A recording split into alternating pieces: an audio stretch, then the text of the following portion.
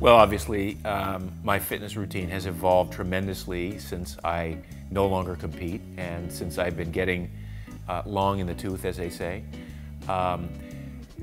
I guess today my main goal with most of my fitness is to have fun. So I pick activities that I can enjoy, that I don't see as being exercise, but as being fun and play and part of the other primal blueprint laws, using your brain and engaging in play versus lifting heavy things or moving around a lot. Clearly I'm moving around a lot when I'm playing ultimate frisbee, so I have an ultimate game once a week. That's also my sprint day because there's a lot of sprinting in that game. I stand-up paddle twice a week now. Again, it's fun. I'm out with manatees. I moved to Miami, so instead of dolphins and whales, I have manatees and the occasional shark, but not a big deal. And then I walk a lot, and that's one of the things that changed in my life when I moved from Malibu, where I was really kind of housebound. I had to get in my car to do anything from Malibu, to Miami, where I haven't had a car for a year and a half, and I walk everywhere. Not just on the streets, but I walk on the sand. And it's been a tremendous addition to my strategy of always being moving, because I think that's the my main goal is to defy aging by maintaining mobility and movement. So between the paddling, the frisbee, the walking, oh, by the way, I started doing e-foiling. Now, e-foiling is on a surfboard. It's got a hydrofoil underneath and an electric motor, and so you're up 1.5 feet above the water, and there's a lot of balance involved in that. So that's not just fun, but you're actually using, small muscles that are used in maintaining balance and adjustments and things like that. Sort of like the slack line, which I did for a while. Now, in the gym, I like to do what I call a minimum effective dose of work. This is a Tim Ferriss term, but I've sort of co-opted it for my own life, which is what's the least amount of work I can do in the gym and maintain strength. And also, it's all contemplated to not get injured when I'm doing the playing thing. So when I'm having fun and I'm paddling or I'm playing frisbee or whatever, obviously I don't want to get injured.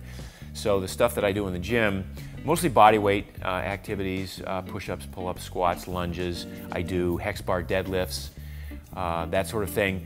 They're all, again, contemplated to keep me kind of well balanced, but they're not bodybuilding exercises or anything like that. They're just basically the least amount of work that I can do so that I can play and have more fun and more time playing. I'm over this overtraining concept. There was a time in my life when I really had to dial back my training and sort of think about it purposefully, like, okay, I'm training too much, I'm overtraining, maybe I should train less. Those thoughts have completely exited my brain now, and I have no intention of overtraining. To me, a 35-minute bike ride is a long ride. I do have a fat tire bike. I've got a 4.5-inch wide fat bike that I ride up and down the sand in Miami, and it's a great workout. It's very much akin to doing a 14 or 16% grade on a mountain bike. It's a motor, right? No, does not have a motor. Does not. My wife has one that has a motor, so she can keep up. But mine's just a carbon fiber, beautiful, lightweight frame. It's a lot of fun. But if I do more than an hour in the heat, that's sort of on the border of overtraining for me. That'll leave me truly knackered at the end of that day, so I can't string several of those days together, right? So again, the whole thing now is how can I be strong, lean, fit, happy, healthy with the least amount of work? So if I push it hard, I'm sure to take the next day either off or really easy. And there was a time when I thought, oh, I would feel guilty because I took more than 12 hours off, and allowed myself more rest than I needed. Now, this whole rest thing has become almost a joke in my family. Like we brag about how much sleep we get every night. Not how little sleep we get, but how much sleep we get. I got 8.5 last. Well, I got 9 last night. So sleep is an important part of that recovery process. But also, having an intuitive sense of when it's appropriate to go hard again. And when it's not appropriate. And as you get older, you develop this sense of like, well, I really felt that workout today, so I know for a fact I shouldn't go for maybe hard for another two or 3 days.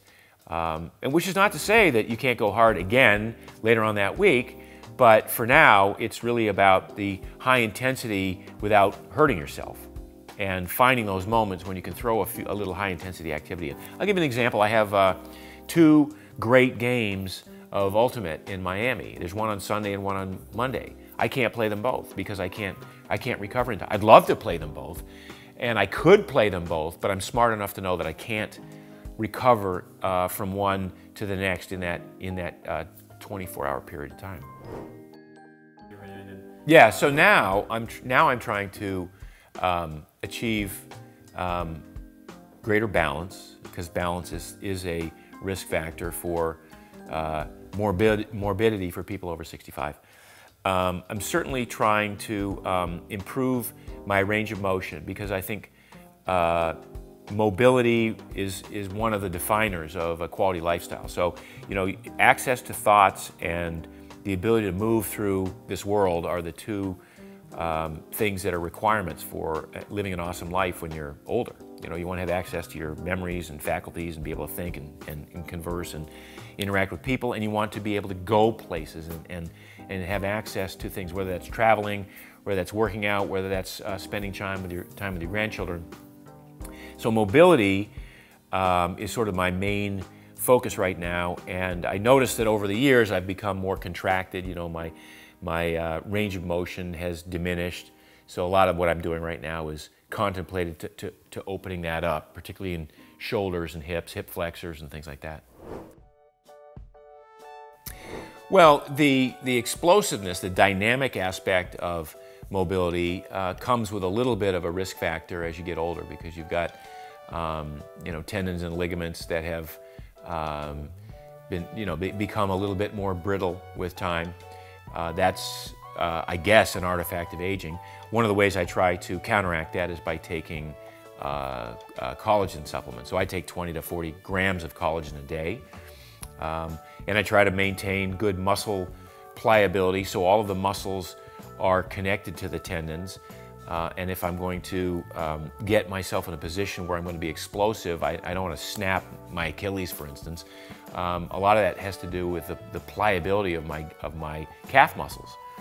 So there's a real subtle interplay between the musculature and the connective tissue that I think is important to pay attention to and to maintain over time. So I get, for instance, I get body work done once a week with Hypervolt and some of the new tech equipment to try and keep the fascia loose and pliable and break up adhesions and dysfunction in my muscles so that my tendons and ligaments don't get affected by that. You know, we're seeing in a lot of the pro athletes right now horrible injuries that are, in my estimation, a result of muscular imbalances, not necessarily the weakness of the tendon or the ligament, but at some point, if you haven't fixed the muscle imbalance, then all of the strain goes to the tendon and it snaps.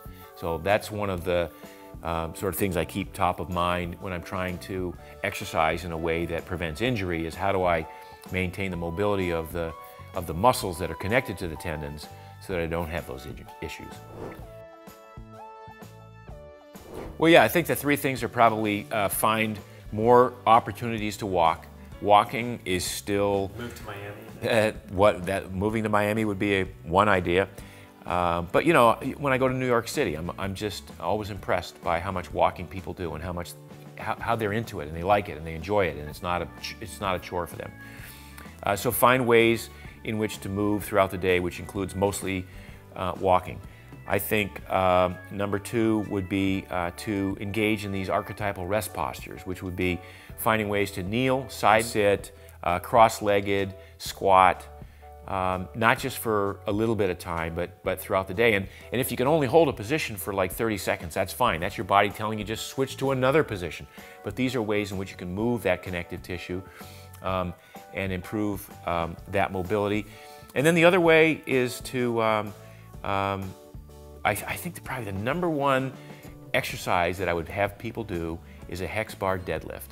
If you could pick one exercise that was going to have the greatest impact over 65, it would be this hex bar deadlift. It's not just in terms of pure strength and hip flexors, but it's major muscles that it's working on. So it's your glutes and your quads and your hamstrings and all of the leg muscles, but it's also pulling on your shoulder muscles. So there's an aspect to that, and as a result of that, it's loading up your entire spine. So when we talk about doing these hex bar deadlifts, we're also talking about not just muscle strength and mobility, but we're also talking about bone density. And that's one of the issues that so many people who are getting older have. They don't do enough weight-bearing activity that improves bone density.